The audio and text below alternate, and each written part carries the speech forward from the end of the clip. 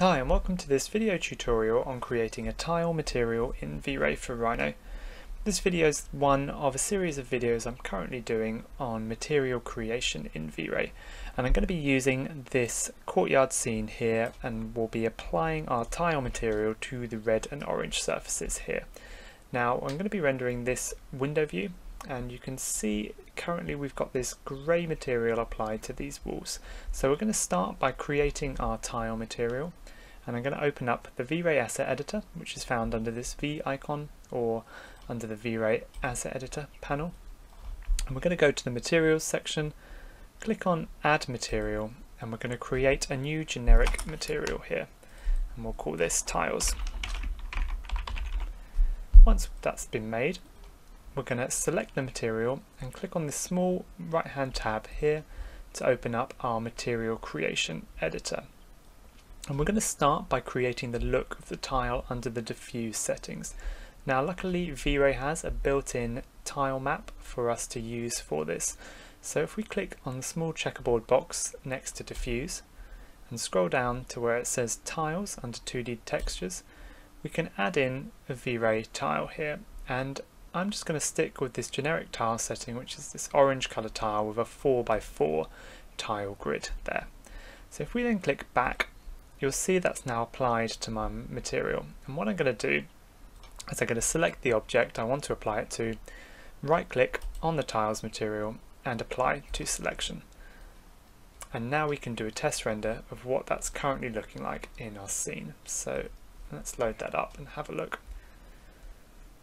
So you can see here that that tile material has now been applied to my wall, and it's essentially just a wallpaper of that 4x4 tile. The size of this tile will depend on the texture mapping of the object we have. So currently I've got a 3m×3m texture map, and if you haven't texture mapped your object, this might be a different size. So in order to check what that mapping is and what that size is, we need to select our object, go to the Properties panel, the small rainbow window, scroll along to this cone under texture mapping, and if you haven't applied a texture mapping, apply a box mapping here. Once you've done that, you can then specify this XYZ size to the specific size of the text you want, and I'm going to keep mine at 3m×3m. It says 3000 here because I'm in millimeters as my unit currently. So once that's been applied and we know the exact size of our map, we can then start to fine-tune our material. So I'm going to go back to my asset editor, and what I'm going to do is we're going to keep this interactive renderer on so we can see the changes as we change the material. So if you want to go back and start to edit this map again, I'm going to just click back on this blue square, and you'll see once that material has been applied, it's now blue instead of grey. That essentially tells us that there's a texture currently in that slot that's being used, which is this tiles texture. So if we click on that, we can open up the editor again, and here we can change the number of tiles, so we can change it to 8x8 there. We can change the colour of the tile, if you wanted a red tile instead of that, or a blue tile. Here we can vary that. We can also change the colour variance of the tile, which is really useful for creating a kind of sense of uniqueness and randomness to your tiles. So if we up that to a value of 1, you'll see it gives a slightly different tone of blue to each of these. The stronger that is, the more contrasty that variance is, and I'd recommend keeping it a kind of 1 or 2 for the variance. It's usually nice to be used in a sort of subtle way as well. So as well as that, you can change the random seed, which is essentially the kind of placement of those tiles too.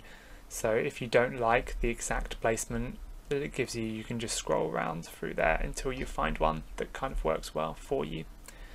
As well as the tile settings, we also have the mortar settings down here, and by default it will give you a mortar color of grey, but we could change that to a white mortar like so, and we can lower the gap of the mortar, which is essentially the thickness of that mortar, down to a 0.1 potentially if you want it to be a lot slimmer line. So you can vary the thickness of your mortar line using this value here as well.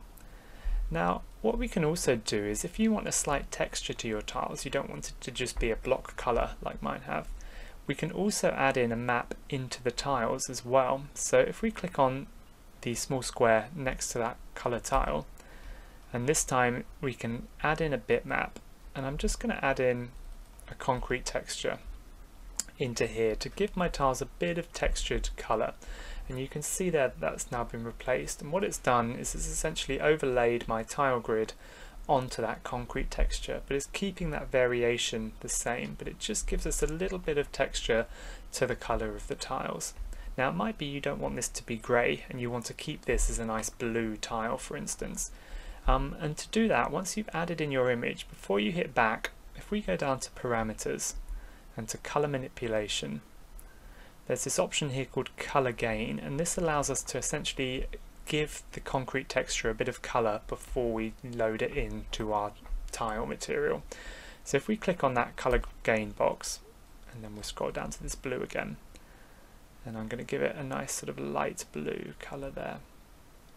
And you can see here it's slightly mixing with the grey, so it might be a little bit more dull, but that's just because it's sort of mixing with that grey tone there. And I'm going to make it slightly more blue. Something like that, I think. And there you can see it's kind of given a color gain to that concrete texture. So we've still got the kind of texture of the concrete, but we're still keeping the color and retaining that nice color we had before as well.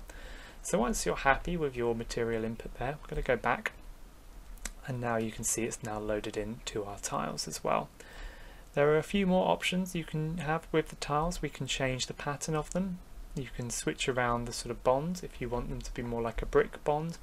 Here, our half running bond, there's lots of different options, so it's good to kind of have a look through those, just sort of try out the different options that work for you that way. So once you're happy with your tile look, we're then going to go and create a bit of relief to make it look like these tiles are projecting forward slightly. And to do that, I'm just going to hit back to go back to our material editor, and we're going to open up under maps, we're going to open up the bump mapping to create a slightly uneven surface to our tiles and make the mortar look like it's recessed back from the face of the tile. So opening up the bump setting, we're going to turn that option on, and what I'm going to do is I'm actually just going to right click on my blue square under my diffuse. We're going to copy this image from the diffuse and we're going to paste it in the bump rather than creating a brand new material. This way, when I go in to edit it, it will already have my 8x8 grid in there for me, so the tile and the bump map and the diffuse map will match up accordingly, because you don't want your bump map to not match with your diffuse, and therefore the relief doesn't look quite right on your tiles. So for the bump map, I'm going to remove the texture I've put in there just by cutting it out, and we're going to make the tile color a white tile.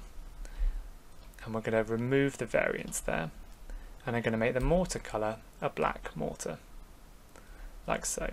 And what that will tell VRay is it will say wherever the colour is black on this map, it should push the texture in slightly, and wherever the colour is white, it should push the texture out slightly. And what that would do is it will recess that mortar slightly in our texture to make it look like it's slightly sunken back.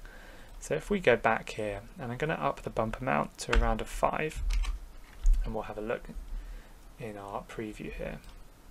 You can see now that my mortar is slightly recessed behind that tile. We've got a nice little shadow that's forming around the edges of the tiles, which just makes them look a little bit more realistic and like that mortar is slightly set back from the face of the tile, as it would be if you were having a kind of real tile in real life there.